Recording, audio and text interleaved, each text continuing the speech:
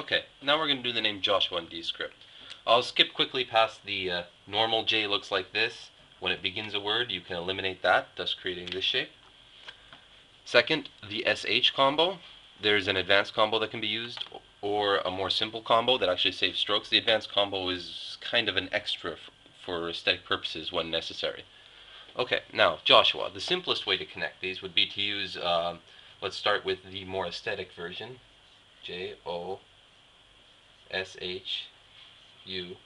Sorry, that was a little bit there.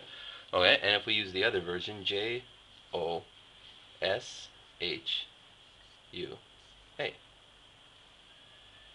Okay, so these are two simple ways of quickly writing the name Joshua. Now, another combo that kind of stands out is the UA. The A can be combined with the U in the simplest form like so. It could also be done like this. Now, this you have to be very, very careful, because if there's even the slightest hint that there's an extra line here, this starts to look confusing. It could be a P, it could be a U. It is still clearly a U because it's connected in this way, but you have to be careful.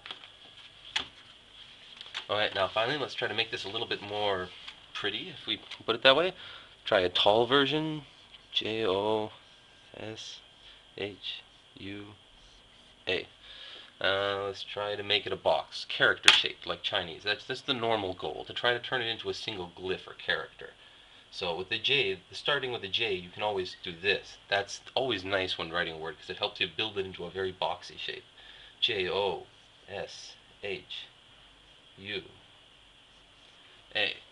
You could play with that. That one looks very boxy. You could also try coming down the side. J-O S-H. I got trapped. See, now I'd have to go U-A. When you do a multiple side chain like this, you could stick the SH off anywhere you like. When you do a multiple side chain, you have to decide before you design the word whether you're going to be going short side chains or long side chains first. When I do mine, I always say read the short side chains first. Now the problem is here, these are both double letter combinations.